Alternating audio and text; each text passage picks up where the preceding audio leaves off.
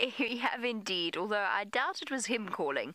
I would be very, very surprised indeed if he were making an adult sounding leopard call.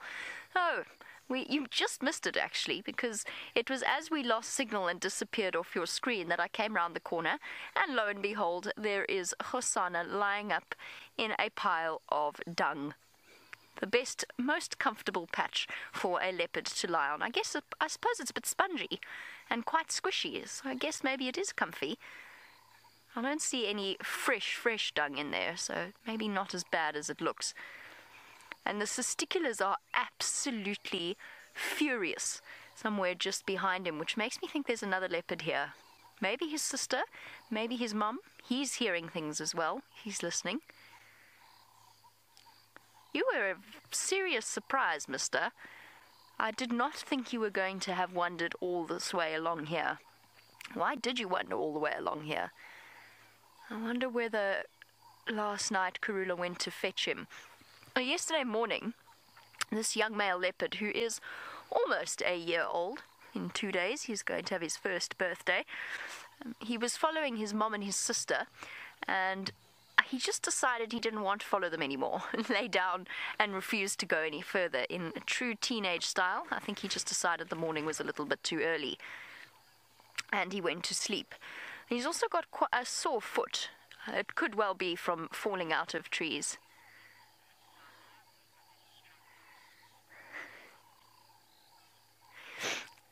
What was I? Sorry, I completely forgot what I was talking about. Oh yes, he's got a limp from potentially falling out of a tree. Might have been from scrapping with his sister. I don't think it's too serious. The reason that I know that this is Hosana is I know what Hosana looks like. I don't know how else to explain it. He's got a very distinctive look. He's quite a big young leopard for a year-old cub, but still not as large as an adult leopard. He's also, underneath his tail, got the barest hint of a testicle. And of the 2 leopard cubs that we get in this area, one has testicles and one does not. His sister Xongile is presumably somewhere around here. You sleepy, boy? Have you had a busy night? He also, in terms of identifying Hosana, he also has a nick. I've just remembered. He's got a nick out of his left ear. A little, sort of just a little missing piece at the top there. So that is Hosana. His sister's much tinier than him and has slightly brown eyes, although their eye colors become very, very similar.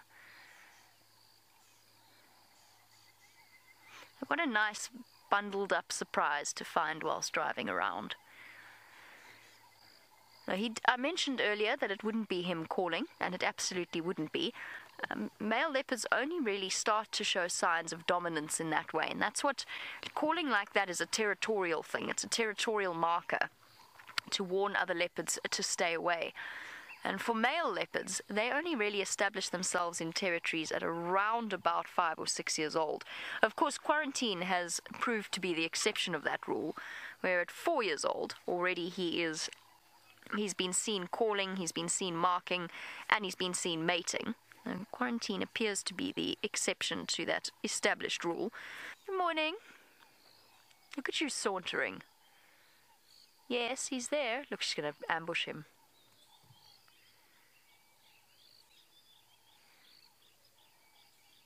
I am stealth. Like a sister jumping on her brother's bed when he's still asleep. Sweet. There you go. So now we've got a brother and a sister reunited. That's what was causing the great alarm from the testiculars. She's cleaning in his ear. Who needs earbuds when you've got a sister? It's a weird thought. She's trying to entice him into play, and he's not really having any of it.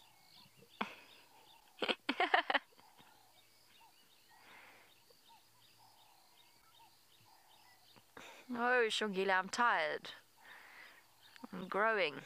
Leave me alone.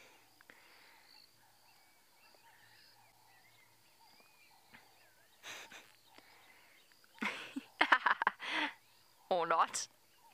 A bop on the head.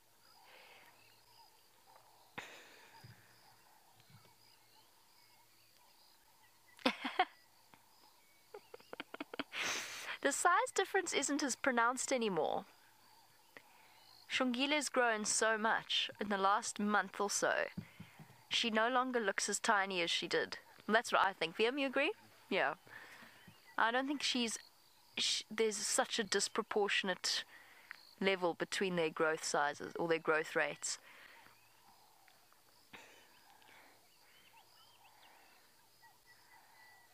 Half cuddling, half just lying on top of each other.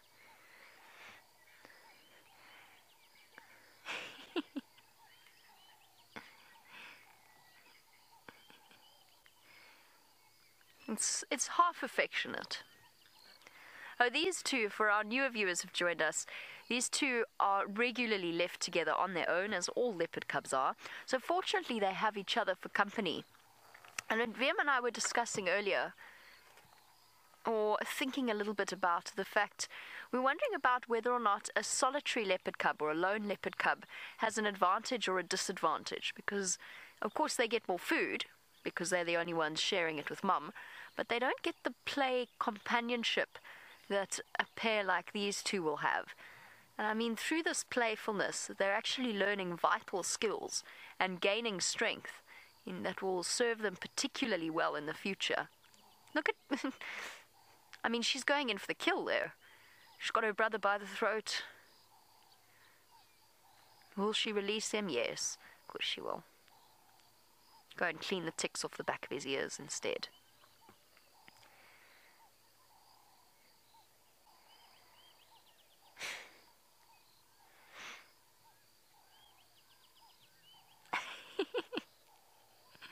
Get up and play with me. Get off. Oh, Hosana, is it tough being a long-suffering brother, huh? This is such a perfect symbol of some sibling relationships happening right here. I love you, but also I want to bite you and kick you in the face.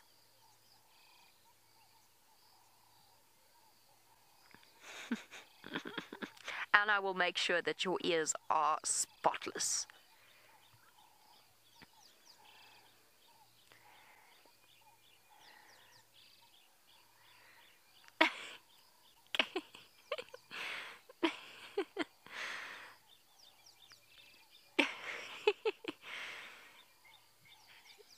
Yeah, get that paw out of my face or I will bite it.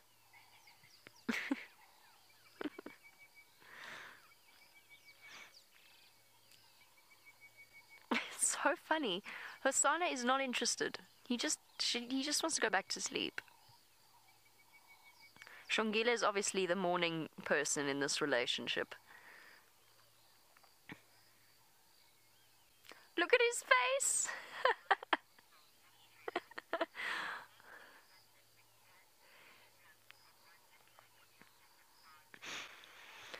Lovely, lovely question coming through from Michael. While we watch two cats of completely different personalities, Michael, it's a question that is at the moment being researched. There's a lot of research going into answering. Oh, she's doing a good job of tempting him into it, whether he wants to or not. Michael, you want to know if it's possible for big cat cubs to have different fathers. It is something that is hypothesized is entirely possible, because it does happen with cats, with smaller cats, that members of the same litter can be fathered by different fathers. We know that female leopards regularly... Look, she's listening. I think she wants to see if the testiculars are alarm calling at mum. Nope, back to harassing poor Hosana. Michael, it's something that is at the moment, it's one of the reasons why we go around and collect vials of leopard scat to send through as part of the study into paternity, because it is something that's been suggested that is possible, because females mate with multiple male partners, which makes total sense, because they want them to believe that they're the father and increase the security of their cubs.